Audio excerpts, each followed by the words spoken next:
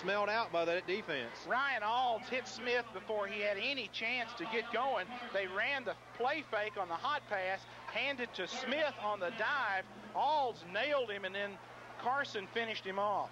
So 3rd down and a long 6. There's Bryant and Griffin again to the left side. And as the Blue Devils put 5 men up on the line, C sneaks up. Duke in motion. Carney straight drop, looks to throw this time, has a man, Griffin, and pass interference is going to be called on the play, Tommy, as hitting a little too early is Ricky Phillips. Well, Ricky trying to send a message to the wide receiver, Gerald Griffin, and I'm going to be here, and Ricky hit him before the football got there. Griffin coming on the quick slant. On the year, Griffin with 11 catches for 209 yards, only 1 touchdown. Riverdale has only thrown 5 touchdown passes. This penalty will give the Warriors a 1st down deep inside Lebanon territory as the sticks move. And now Lebanon's defense going to be backed up, and here comes the official call. Pass interference against Lebanon. The ball will be placed just inside the 12-yard line. So 1st and 10 for the Warriors, as they need to reach inside the 2, Tommy, for the first, but really here they're looking to put it in the end zone. And here's a switch. Jeff Gannon is out there on the field. Gannon apparently passed his physical today and has been cleared to play, and he's in there at defensive end for Lebanon. Bryant to the left, Griffin to the right, I formation with Duke the tailback. Carney turns, runs the option right side, hole up the middle to the 6-yard line as Griffin had a hold of him, as well as Ronald C. We didn't expect to see Jeff Gannon. He did not practice all week. He had a series of shoulder stingers. They held him out of practice all week and worked on his rehab. That's a feather in the cap to our sports medicine people who've been able to get Gannon back out here tonight. Griffin goes out. Morse back into the ball game at linebacker for the Blue Devils. 6 men up on the line for Lebanon. They will toss it right side, and in the backfield goes Duke. He goes down, and the man who wasn't supposed to play, Tommy, Jeff Gannon, got him. Gannon looks a little bit like the hunchback of Notre Dame with those extra padding under his shoulder pads, but he catches the running back before he can get moving upfield, before he can get that momentum going. So Riverdale now looking at 3rd down. 3rd and 7 for the Warriors as they need to reach inside the 2-yard line of Lebanon. A minute and a half remains in the first quarter. As Carney, a little bit of discrepancy, now looks to the sidelines. He will call a timeout as he's not sure of the play. We'll take one as well and be back in just a moment. Hi, I'm Heather Sewell, a junior varsity football cheerleader at Lebanon High School. We're here at Fates and Hooker with Mr. Ted Alds. We would like to say thank you for your support and present to you some Blue Devil football souvenirs. Thank you. On behalf of Fates and Hooker, Ken Hawkins, Jimmy Dial, and myself, we'd like to wish Coach Bob Dillard and his staff a very prosperous year. Go Big Blue! Go Big Blue!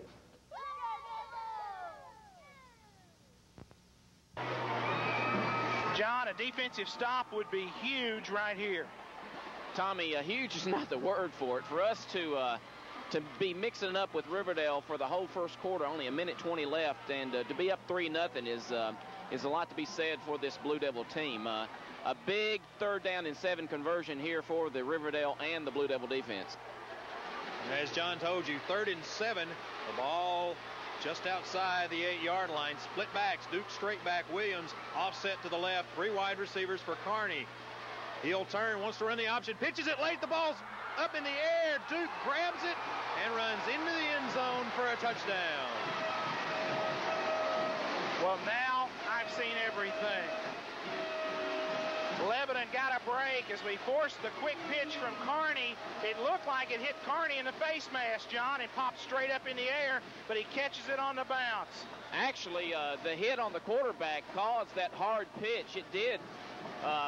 It hit Duke right in the face mask. It bounced straight up, and then he just had enough presence of mind there to get it back up under it, and he walked in.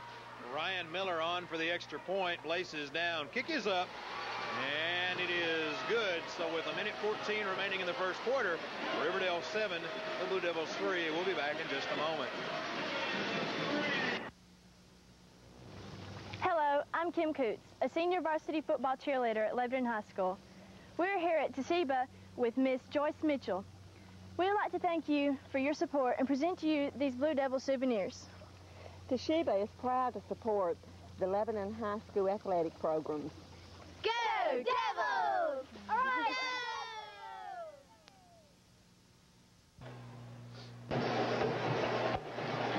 Riverdale goes 64 yards, 7 plays. Alvin Duke with the touchdown. Ryan Miller the extra point. With a minute 14 left in the first quarter, it's Riverdale 7, Lebanon 3. On to kick the ball away is Michael Knox. Griffin stands about his own 6. He is flanked by Stafford and C.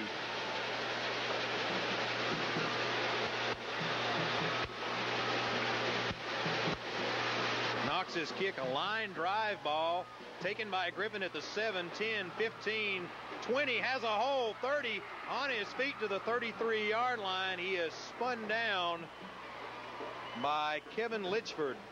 Good return by Griffin, right back up the middle. Lebanon goes back to the middle return, has good success, and Lebanon going to enjoy some good field position. Now, let's see how this offense works. We're behind. We're nearing the end of the first quarter. Let's see if we can still grind out and keep this football on the ground and not get in a position where we have to throw the football against this Riverdale defense. First and 10 for the Blue Devils. I formation behind Reeder. Carson now splits to the right side as an up receiver. As Reeder turns, gives it to Grissom straight up the gut, out to the 37-yard line. He'll pick up 4 on that carry, Tommy. Well, Lebanon is operating against a smaller nose man, and we're getting those wide line splits. And what that's doing is that's leaving the nose man, Greg Smith, 5'8", 180 pounds, matched up against Jody Atwood. Jody will get a block on him, just get a stalemate, and we'll pull and run the trap right off of that block. Clemens is John and Jeff, split to the left side as wide receiver. Carson that side as well. Toss sweep right side. Sellers cuts it back up. 40 on his feet. 45 out to the 47-yard line as he picks up right at 10 on that carry, Tommy, for the first down. Good cutback by Jade as we come to the end of the first period. Good cutback by Jade for the first down yardage. That's going to be it for Lebanon here and for us as we give you the score at the end of the first period. Riverdale leads Lebanon 7-3, and we'll be back in just a moment. Hello, I'm Megan Davis, a sophomore varsity football cheerleader at Lebanon High School. We're at Piggly Wiggly with Mr. Alan Bain. We would like to say thank you for your support and present to you these Lebanon football souvenirs. Thank you. Piggly Wiggly is proud to support the Lebanon Blue Devil football program. Go Lebanon!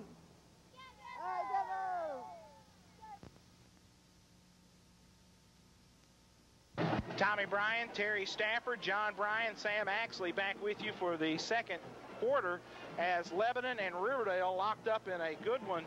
A Region 4 5A contest. The Warriors of Riverdale lead Lebanon by a score of 7-3.